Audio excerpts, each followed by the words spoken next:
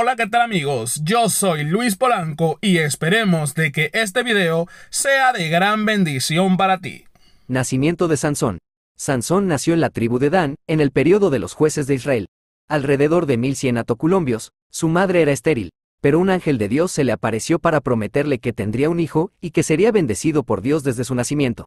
Por lo tanto, el niño fue dedicado a Dios como nazirita, lo que significaba que no se podía cortar el cabello con la fin de no perder su fuerza divina. Juventud de Samson. Cuando Samson creció, se destacó por su enorme fuerza física. A menudo, el Espíritu de Dios venía sobre él y le permitía realizar actos sobrenaturales. Samson fue a la ciudad filistea de Timna, donde se enamoró de una mujer filistea y pidió a sus padres que la trajeran como su esposa. Aunque sus padres no lo apoyaron al principio, finalmente accedieron a sus deseos. Batallas de Samson. La primera gran hazaña de Samson fue matar a un león desnudo con sus propias manos.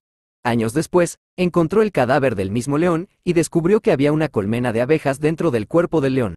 Tomó miel de la colmena y se la comió, lo que le hizo un poco impuro, ya que estaba violando uno de los votos de los naziritas. En otra ocasión, Samson organizó una gran fiesta de bodas en Timna. Los filisteos enviaron 30 hombres para acompañar a Samson en la fiesta, pero al final estas resultaron siendo un truco de los filisteos para humillarlo. Pero, lleno del poder de Dios, Samson mató a los 30 hombres con la ayuda de Dios. Actos con las filisteos. Samson también mantuvo relaciones con mujeres filisteas, lo que enojó a su nación, quienes pensaban que era una traición. Los filisteos estaban enojados por la victoria de Samson contra sus hombres, así que intentaron atraparlo. La esposa de Samson en Timna lo traicionó. Contó a los filisteos su punto débil ya que no sabía la fuerza que tenía su esposo. Samson fue capturado y sus ojos le fueron sacados, aunque logró recuperar su fuerza divina en el proceso. En un acto de furia, Samson destruyó el templo filisteo matando a miles de filisteos y a sí mismo. Esta es la historia completa de Samson.